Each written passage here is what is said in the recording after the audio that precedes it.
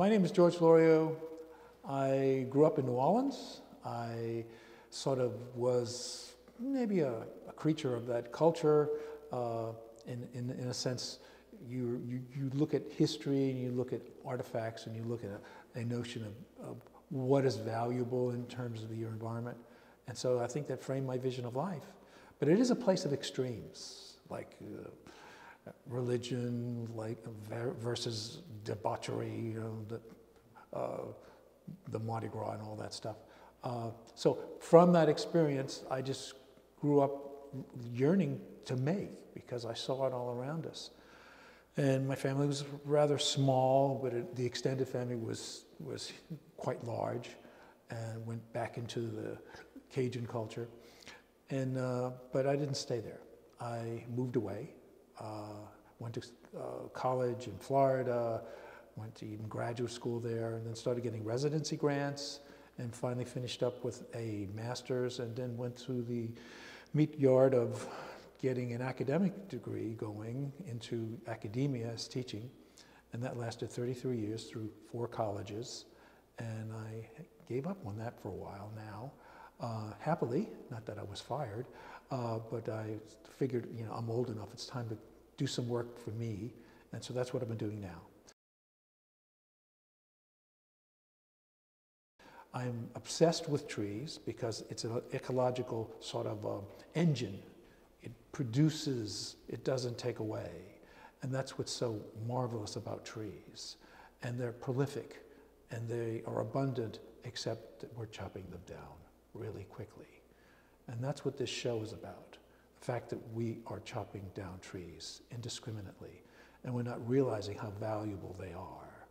They produce oxygen, they retain soil, they are carbon capture machines, and they can do so much to slow down environmental change, which is something we have to deal with as a culture. And I hope we can. Given what we went through with COVID, an environmental crisis could be disastrous. So I think we have to start thinking about how we can avoid that issue again. I am very excited about this show. The pieces are sort of stumps. They're fragments of trees, but fragments that I made, that I fabricated. So nothing is found beyond the surface. So I literally make an armature and attach these found pieces of bark or twigs to that constructed frame.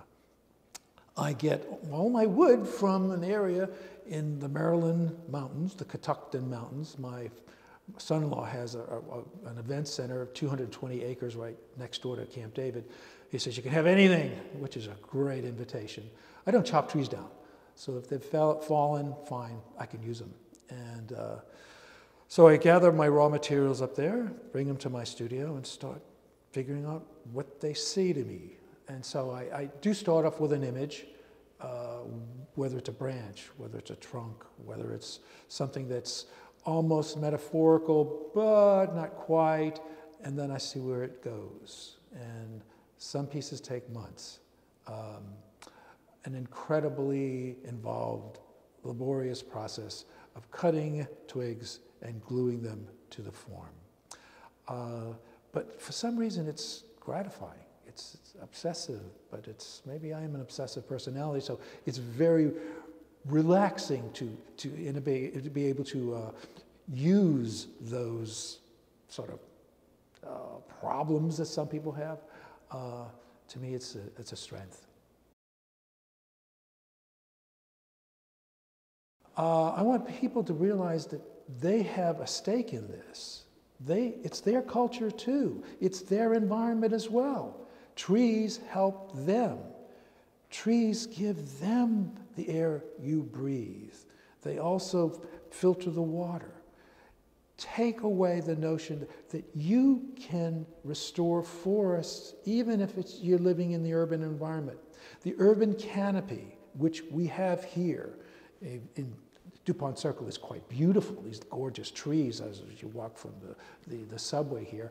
But even in various other parts of the city, in the District of Columbia, it's wonderfully tree-lined. Those things cool the environment. They actually take in carbon. They are a gift to you. Take care of them. What am I going to do?